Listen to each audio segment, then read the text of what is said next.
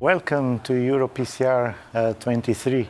My name is Marko Noc. I'm coming from University Medical Center Ljubljana, Slovenia, and it's my great pleasure to introduce Tom Keeble from E6 Cardiothoracic Center, London.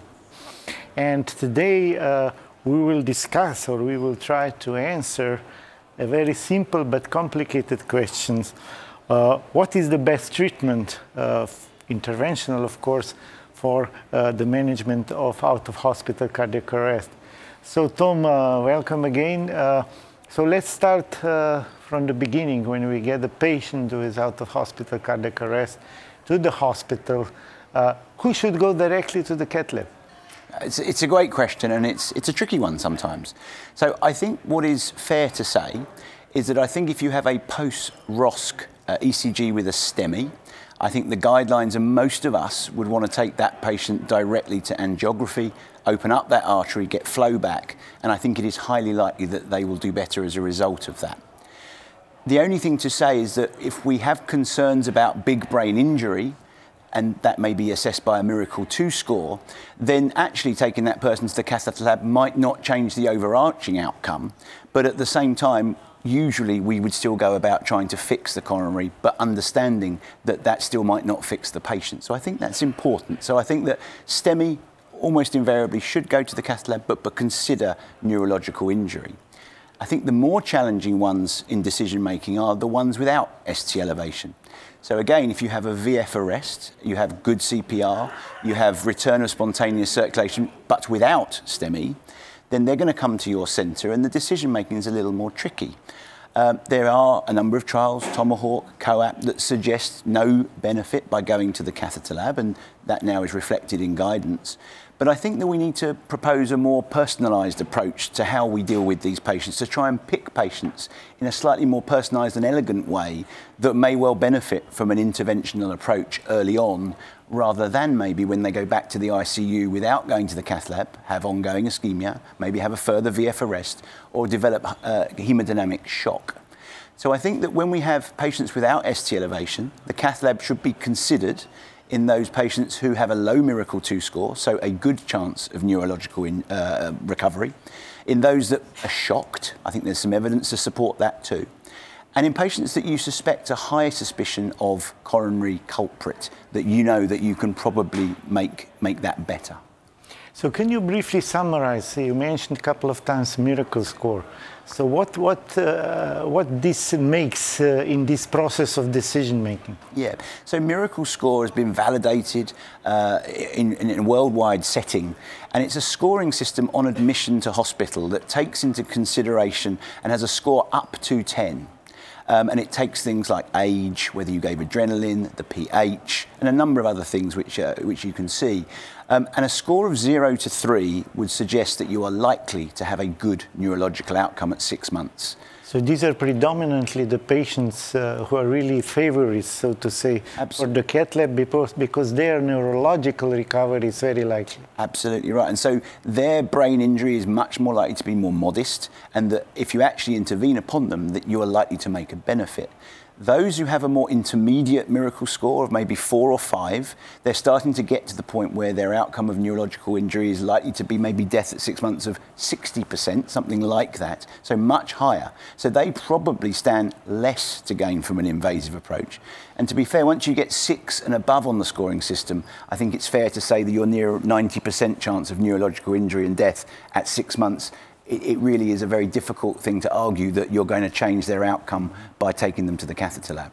So what I'm hearing is that, you know, we have some guidelines according to ECG, according to the Miracle score, but this should be used rather as a tools than the rules in our decision-making process. I think that's exactly right. And I think if we can try and personalise it for each patient that comes in front of us in a multidisciplinary way when they arrive, I think we can derive benefit to our patients. Okay, Tom, now actually you did your current geography, you find the culprit lesion. Yeah. So let's discuss the strategy. So what would you do in the cath lab with these patients? What kind of strategies? Is it any different from, you know, your regular cases? It's definitely different in that I think the simpler you can keep it, the better. And I think what I mean by that is I want to wire it, I want to then restore flow, and once I've restored flow, then I make a decision about what I need to do.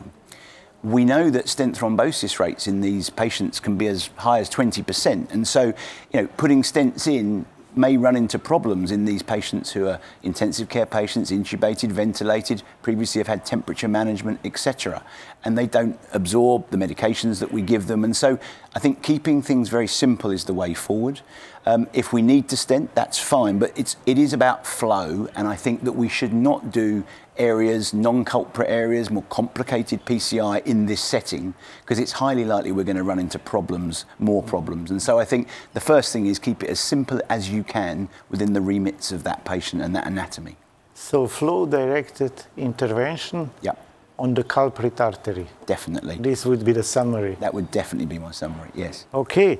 Of course, once you put the stent, then of course we are talking about anticoagulation, antiaggregation, and these are intubated patients, unconscious patients, patients on sedation, on analgesia, vasopressors if you want, inotropes. So how would you manage that if you put the stent in the cath lab further on? Yeah, well, I think this remains still a little bit of a challenge for all of us, actually. Both availability of some drugs can be a challenge, but I think the key thing is that in the catheter lab, put an NG tube down in the catheter lab, screen it, see where your ET tube is, see where your NG tube is, make sure it's in the right place and usable.